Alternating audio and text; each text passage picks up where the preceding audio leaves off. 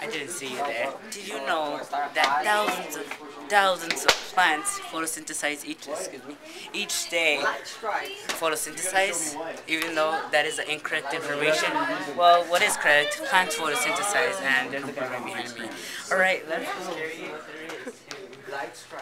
Oh yeah. Alright, you go first. Which one am I doing? I don't know. Oh, where are you going? Oh, get over here. We're still recording. Light uses raw materials, carbon dioxide. Light is producing, which makes carbon dioxide and water, sugar, and oxygen. Is that it? You do B. Alright, yeah.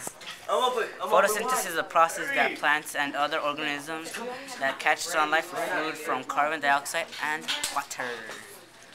You do this one. Oh, okay. Photosynthesis is an important part because without it, they would not have energy to make food, and without food, they will die. Photosynthesis is a reaction when carbon dioxide and water enters a plant. After the sunlight, it's the chloroplast to make the energy to produce the sugar and oxygen. That's nice. Alright, my turn.